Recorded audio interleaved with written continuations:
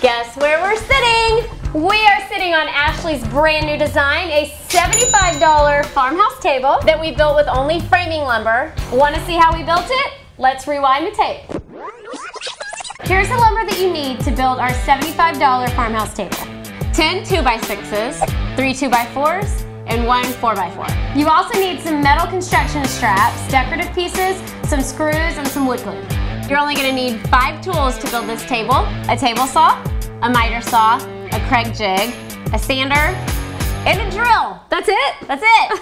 Just those 5. We're building this table with basically a pile of framing lumber. But the end goal is that it doesn't look like a pile of framing lumber, so we have a little trick for that. We like to rip off this rounded edge right here. It's so easy. We rip it off with the table saw, so you're going to take about 1/8 of an inch off of each end. And in the end, it's going to give us a very custom, professional look. Here's the original rounded side, and this is the side we've already run through the table saw. Nice and straight. One of the things we love about this table is that it uses really thick, chunky legs. Those can be really expensive to buy and kind of hard to find, so we actually make ours ourselves. It's super easy. It's called laminating, and all you're going to do, we've already ripped off these edges from the 2x6s, made them 5 inches, and you're going to just put a ton of glue on them. You're going to make a 2x6 sandwich. Okay, and clamp it up. All right, when these dry, we're gonna use a sander and we're gonna sand both sides to make sure that the seam is really nice and smooth, and then we got some chunky table legs, like a $3 chunky table leg. Once we've ripped all of our boards down, we can cut all of our boards to length. And guys, hopefully you pick a partner that's not just like mine and over here on social media. Making pocket holes in a lot of our boards. You can figure out where to put the pocket holes by downloading the plans. Click the link. Pocket holes! Woo!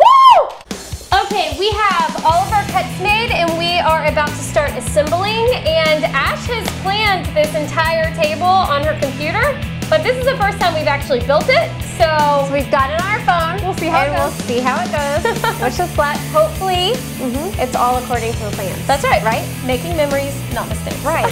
But we're kind of the guinea pigs for the plans, so by the time they get to you guys, they'll be perfect. That's right. We're going to start by assembling that plank tabletop, and we're going to do that with 2.5-inch pocket hole screws on each plank.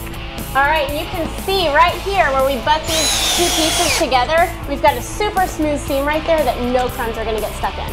This is a kid-friendly table, which makes it a mom-friendly table. You can see we've got pocket holes running different directions on these boards. The pocket holes running this way are going to attach the planks together, and then the pocket holes that are running this way are going to attach the breadboard. I see it. 16. I mean, I see it down here. Too much. Oh, I think that's perfect. That's it right there. Okay. Once we've got the planks all put together, then we're going to measure and cut those breadboards to fit perfectly to size. Tabletop is done. We're moving on to the base. It's not that heavy. That's a pretty solid tabletop right there. We started by laying everything out, kind of like a puzzle. We wanted to see where everything went, and then we'll start assembling. Start by attaching the legs together with those apron pieces, and then follow up with the supports.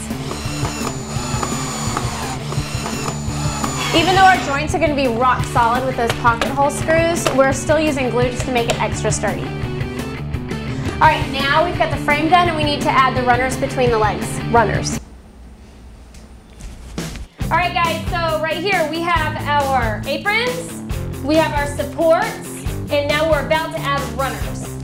Little vocab lesson for you. All right, we've got the frame done for the table, and now we're gonna put these runners that are gonna stretch between both legs. The first one is the short one. We're gonna attach that with 2.5-inch pocket screws, and it's gonna be flush with the top of the leg runners. Yes. And then follow up with the longer runner. We'll clamp it in place, and we're gonna attach that with spack screws. We did this so it looks like a big chunky runner going through the middle of the table, and it gives the look that this board is cutting into our leg runners. So chunky is the theme here. Yes, this is a chunky table. We like chunky. Now we're setting the base on top of the tabletop. The tabletop's upside down, and we're going to use those pocket holes that we drilled in the aprons ahead of time, and we're going to attach the base of the table to the top. That's it. Table done. Except for the cute stuff, the decorative stuff, the important stuff. Now flip it back over. Looks good. Sturdy. Sand it. Get all those edges nice and smooth. Stain it. And add cute hardware. Not bad for our first time to build this ever. Yeah. Right? Definitely. $75 of framing lumber, some cute decorative hardware, an afternoon of work, and we've got a dining table. A farmhouse dining table. A chunky farmhouse dining table. Want to build all the pieces in this house crash? Stay tuned, we're releasing a new build every week this month. You're not going to want to miss it.